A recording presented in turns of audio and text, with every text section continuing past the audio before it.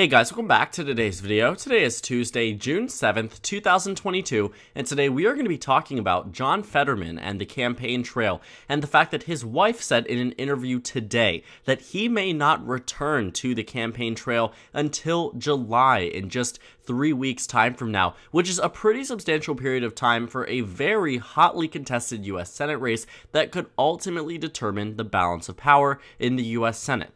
John Fetterman, the incumbent lieutenant governor of the state of Pennsylvania, recently won the Democratic nomination for U.S. Senate back on May 17th.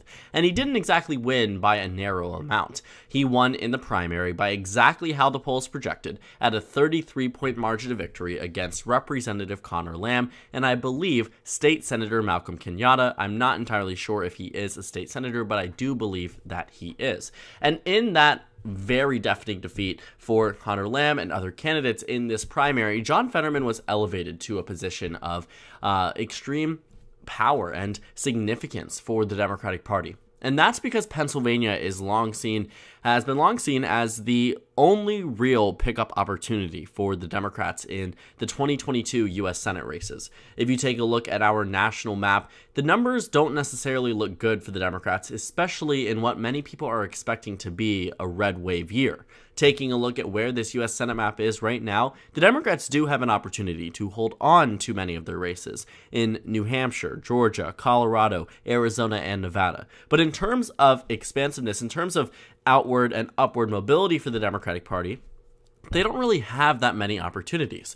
The state of Florida is locked down by Senator Marco Rubio. The state of Iowa is locked down by Senator Chuck Grassley. The state of Missouri is more than likely locked down. The state of Ohio is more than likely locked down. And when you look across the map, you really only find yourself in a position where you have three main competitive races for the Republican Party: Wisconsin, Pennsylvania, and North Carolina.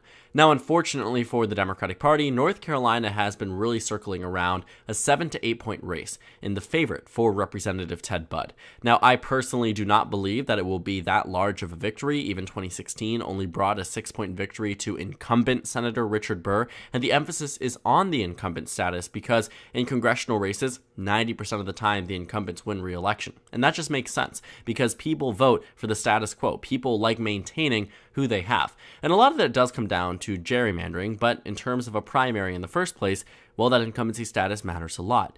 In the state of North Carolina, I think the Republican Party is definitely going to win there, at least as it stands right now. The other state, Wisconsin, Senator Ron Johnson is running for re-election, which means he also has that benefit of the incumbency. And he's also been lucky enough that he's been positioned in 3 very good years: 2010, 2016, and 2022. It seems anytime Ron Johnson is running, or anytime this class of the Senate seats are up, that it is a red wave year, at least to some extent. Looking at the state of Wisconsin right now, definitely will be competitive, but I think Ron Johnson is the favorite to win. As for the state of Pennsylvania, on the other hand, I would have said that the Democrats are the favorites to win in Pennsylvania and did say so about a week ago. Looking at this new revelation from John Fetterman's wife, I would have to reevaluate. Now, I don't think that that is going to dramatically change the outcome of the race. I think if the Republicans were destined to win, they will win. If the Democrats are destined to win, they will also win. But this could be such a close race that that could be wrong too.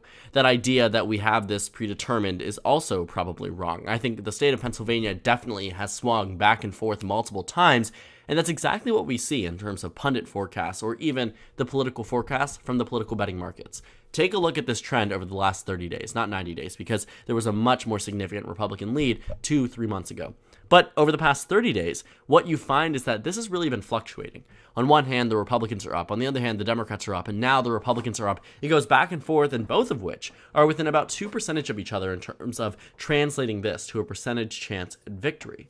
Now, it doesn't help that the Republican Party had a primary that still some people believe, actually, this is the wrong article, that some people believe are not really finalized. The Republican frontrunner, Dave McCormick, he ran in the U.S. Senate race here. He has officially conceded to Dr. Oz, but the recount hasn't finalized in the Pennsylvania primary. Now, the margin of victory for Oz in this race is 0.07%. It was a margin of 1,000 votes in a race that had 1.34 million cast.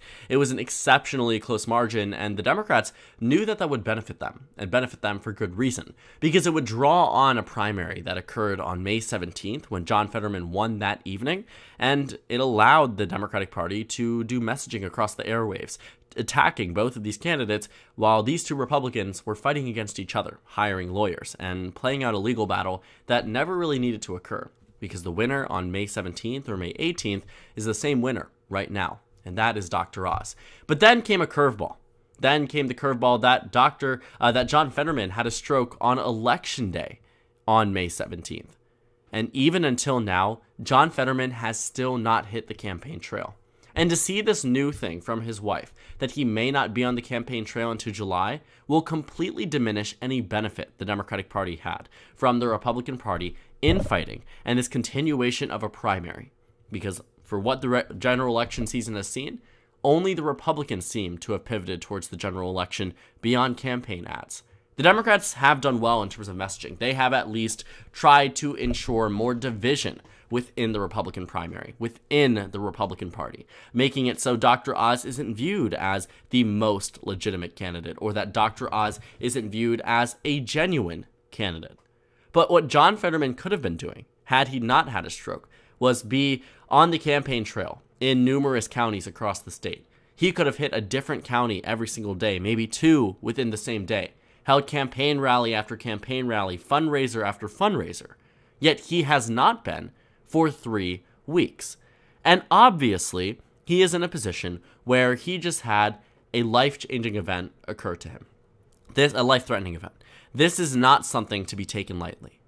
But the unfortunate reality for the Democratic Party is that the election proceeds. The election moves on. John Fetterman, I can imagine, will be on the campaign trail in a month from now.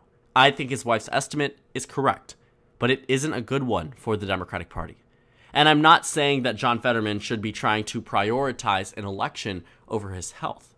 But what I am going to say is that there are significant drawbacks of having potentially the top Democratic nominee across the United States, and not in terms of electability or candidate quality, but the top Democratic nominee because he is the most important. A lot of the other races are predetermined. The majority of our Senate races are predetermined.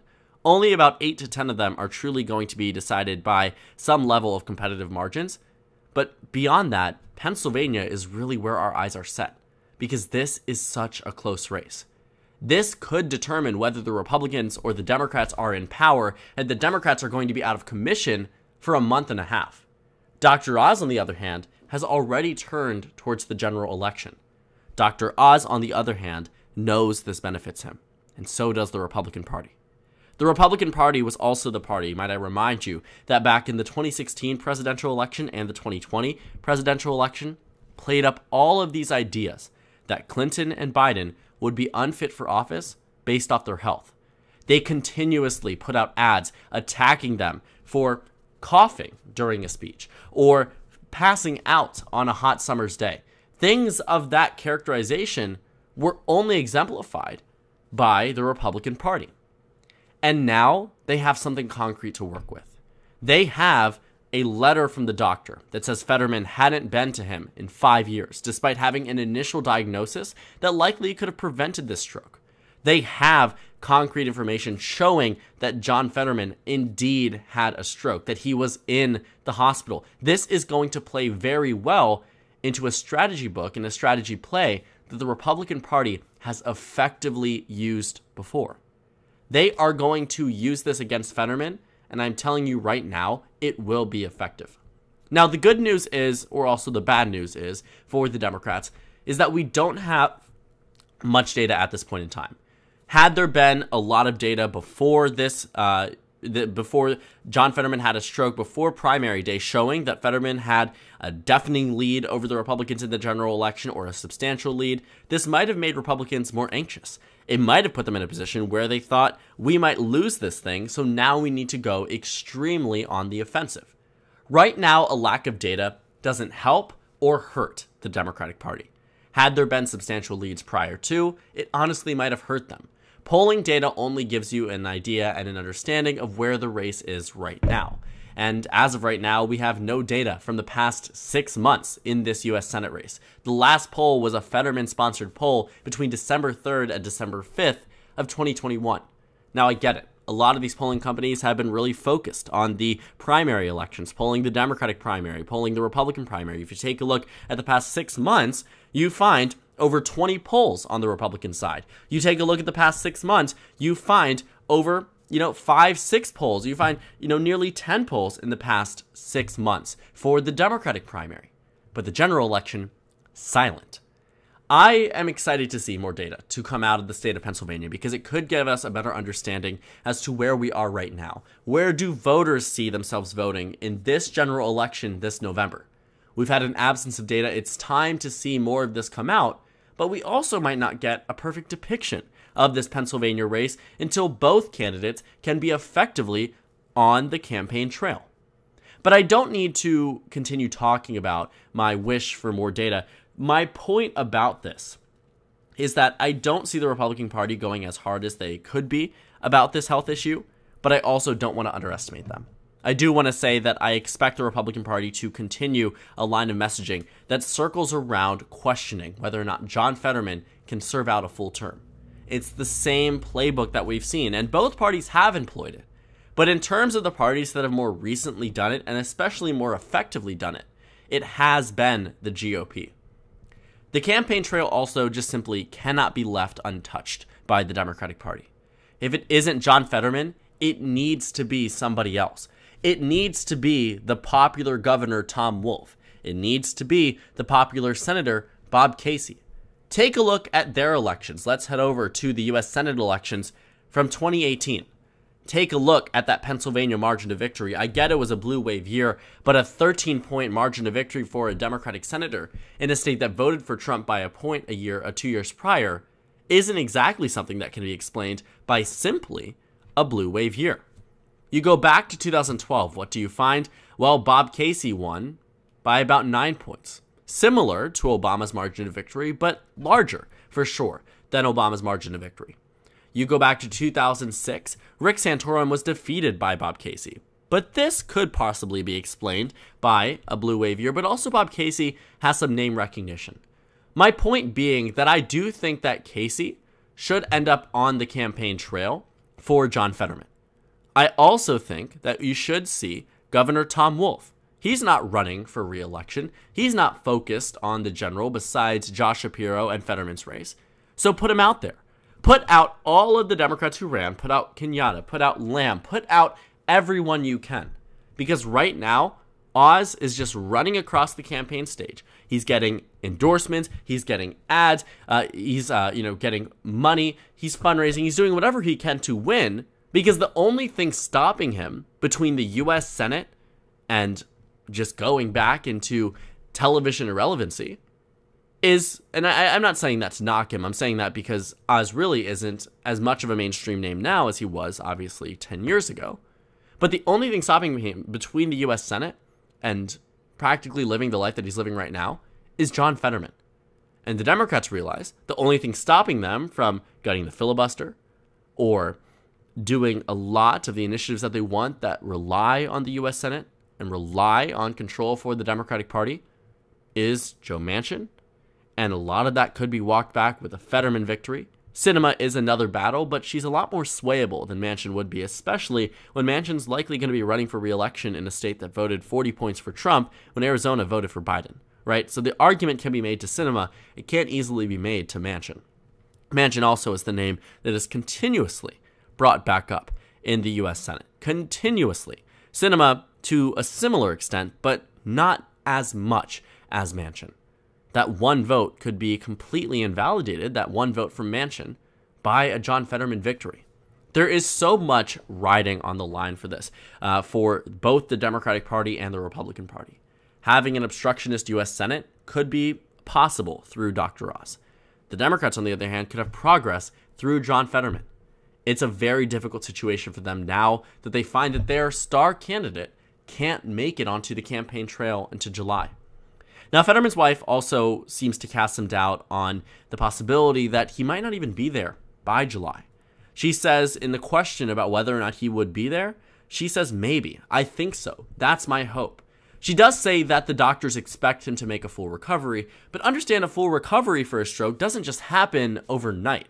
It happens over a process of months and months. You go to therapy, you go to, remission, you go to all of these things that are meant to help you after such a significant toll on your body. And John Fetterman is expected to elevate himself into one of the most extremely stressful positions possible. Campaigning, especially when his race isn't exactly a low-level, inconsequential state House race, state Senate race, or even House of Representatives race. Everything that matters beyond this point is going to determine whether or not Democrats can push forth with their initiatives and whether or not Democrats can be successful beyond the midterms.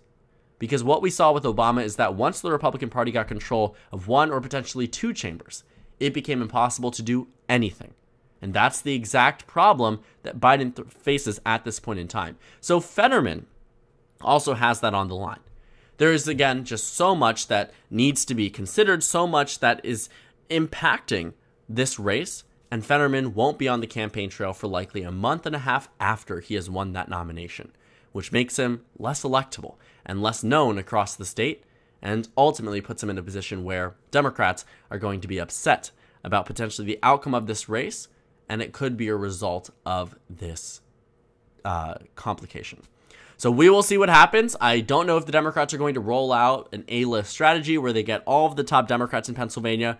For the sake of their campaign, I do think that they might. I think that they might realize that they can't just allow it to be TV ads, online ads, and press releases, that they need to do a lot more. They will get that bump from Josh Shapiro, who will probably win the governor's election this November, just simply because the GOP does not have the right candidate, and Josh Shapiro is the right candidate also for the Democratic Party, but there's also no guarantee on that side as well. So Fetterman is out of the campaign trail for the time being, for the foreseeable future, and we will see as more comes out from his campaign, and we get a better update and idea and understanding as to where he is health-wise and where he is campaign-wise. So thank you guys so much for watching this video. Make sure to comment down suggestions below. Subscribe on the left if you haven't already, and check out the Instagram and Twitter. At the bottom left of the screen, there's also a Discord server for you to go ahead and join. On the screen, there's a video you can watch, and then a playlist for my 2022 Senate election analysis videos. Again, thank you guys so much for watching, and I will see you all later today.